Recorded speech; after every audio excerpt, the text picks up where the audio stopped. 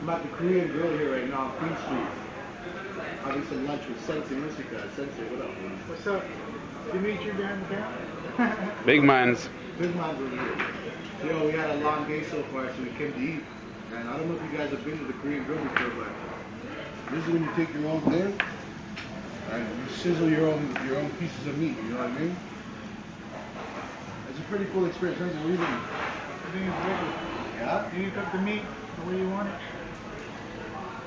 Hey. I like them well. Well done. I like it well done. Yeah, we're waiting for Pito right now. Pito's running late like usual. Like usual.